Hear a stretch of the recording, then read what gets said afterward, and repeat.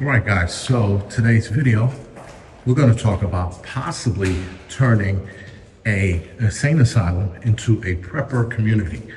Now, clearly, we're not supposed to be in here, but whatever, fuck it. As you can see, this is an old facility.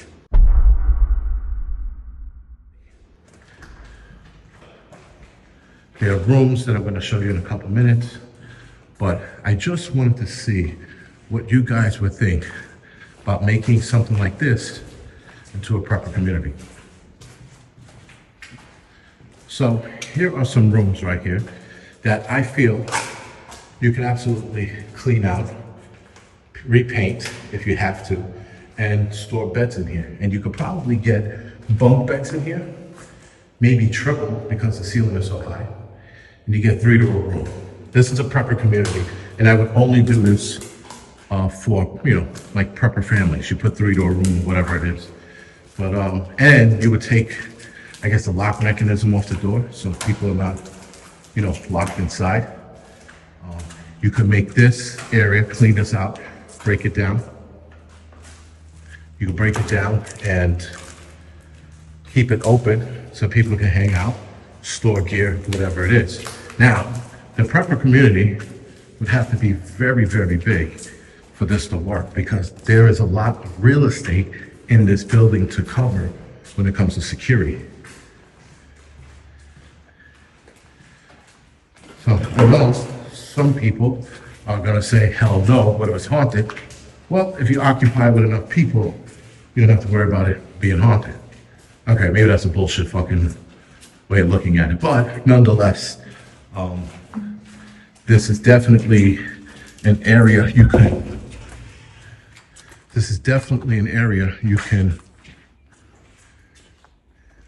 definitely do something with. But again, you have to have enough people to run it because you have so many security problems here.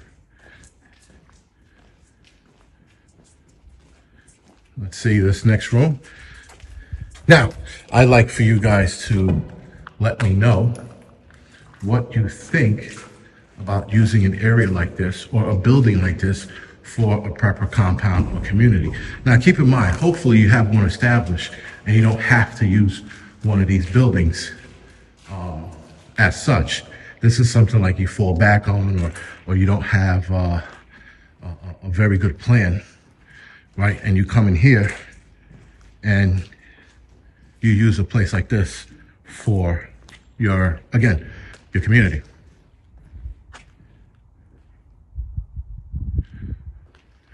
All right, so like I said, as far as this building goes, and for some of you, oh, is it haunted?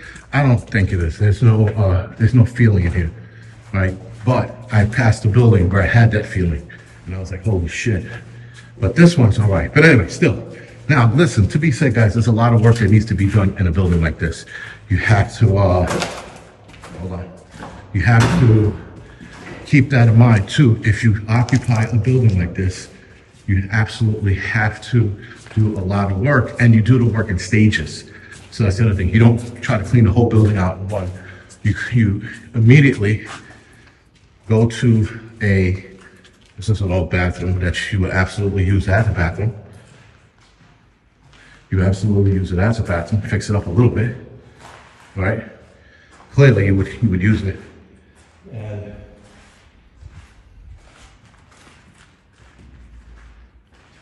And yeah, so this is what you can do with this place. But again, stages, right? This building's so big, I would start with, and not even like a whole wing of a building. I would start with just the floor I'm in, an immediate area that I'm occupying. And then I would start expanding the more people we get. Now, you could fix your immediate area up first and then start expanding. So when you get more people, that's less work to do. And it keeps you busy, especially during an apocalyptic nightmare. But yeah, this building is huge. And this is just the one that I was able to get into because the gate was like wide open. I'm like, oh, this says welcome. And so I walked in.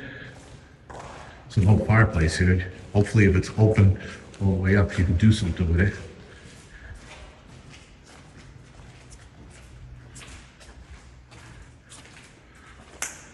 See, you're going back to the beginning. But yeah, what do you guys think, guys, on turning an insane asylum or an abandoned hospital into a prepper commune if you had to? Please leave your comments in the comment section below. And other than that, guys, I'm gonna make my way out of this building before I get killed and raped, and not in that order. All right, guys, talk to you later.